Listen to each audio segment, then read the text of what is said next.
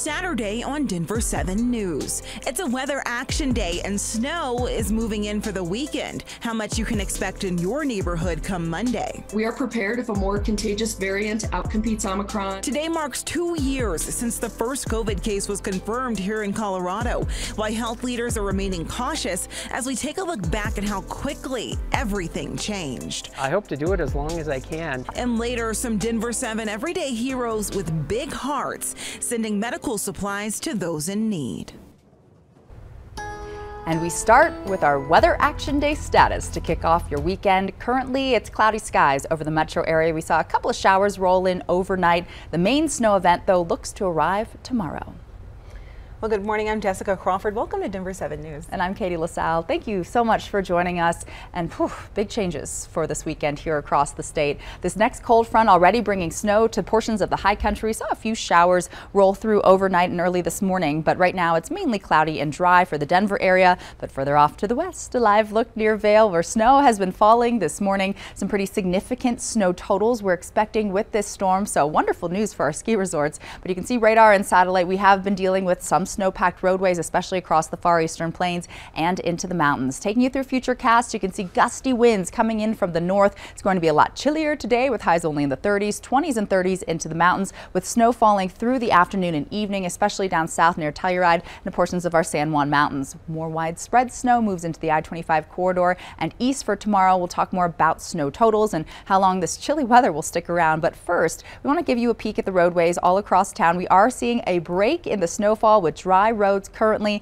We have our photographer Alan driving for us in and around the mountains, but we have definitely seen some wet and snow-packed roadways as we take you to more cameras here from CDOT, especially through Glenwood Canyon up over Vail Pass. Make sure you have the appropriate traction on your tires the further west and to the higher elevations you go. It is going to be slick and icy in spots all weekend long. We'll take you through how much snow we're expecting in the mountains as well, still to come. Thank you, Katie. Breaking news, one person is now dead after a shooting overnight. Denver police say the incident happened near Alameda and Havana just before midnight last night. The shooting victim was sent to the hospital with injuries where he died. Denver police don't have a suspect in custody right now. If you have information, call Crime Stoppers. Today marks 2 years since the first COVID-19 case in Colorado, and we've really come a long way since then. Denver 7's Patrick Perez is live in our newsroom this morning to break it all down for us. Patrick. Hey Jessica, I'm sure many people will agree these past 2 years have felt like 10 years or more living through this pandemic. Some unfortunately have lost loved ones to COVID-19 and others have lost their jobs and had to start all over. It has not been easy by any means. Over the past 2 years, we've gone from full lockdown to partial lockdown, from mask on to mask off, and then on again and now off again, and several waves of new variants. Oh, and remember those color-coded dials that determined how much capacity a restaurant could have? We have definitely had to make a lot of adjustments to get through this, and it appears that we are finally on the other side. State health officials are now saying we are in a good place, but they're ready for anything. We are prepared if a more contagious variant outcompetes Omicron or is better at evading our immune systems. We also don't know the level to which immunity will wane by next winter.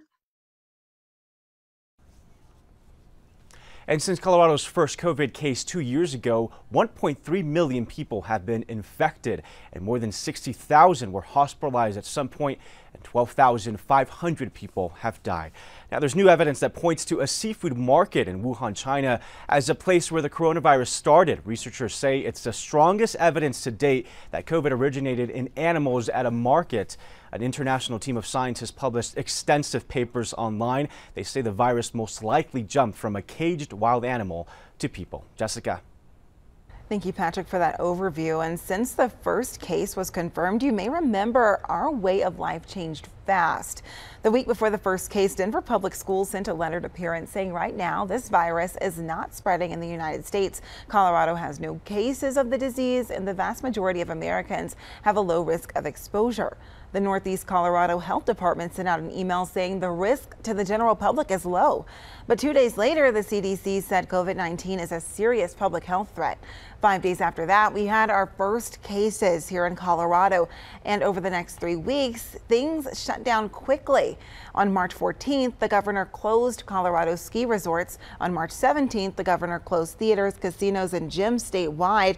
Dining rooms for restaurants and bars were closed too. The governor ordered schools to close starting March 23rd. Then the governor announced a statewide stay-at-home order that started March 26th. What a journey it has been, and it's now been a little over a year since we started vaccinating the public here in Colorado, and since then nearly 4 million Coloradans have been fully vaccinated. That's about 73% of the eligible population, but in communities of color, the vaccination rate is lower. The state is trying to change that. In the last week, nearly 8,000 people in Colorado got vaccinated. There are Vax clinics this weekend at Waterworld, Dick's Sporting Goods Park, some churches, shopping malls, and rec centers, plus other locations, and you can get all the locations and times right now on the state's COVID-19 website. We're here to protest the war, and we were here against the Russian aggression. At the state capitol last night, Coloradans gathered to not only demand Russian forces leave Ukraine, but to also remember those who've been killed in the fighting. One man we talked to is from Ukraine and has friends there.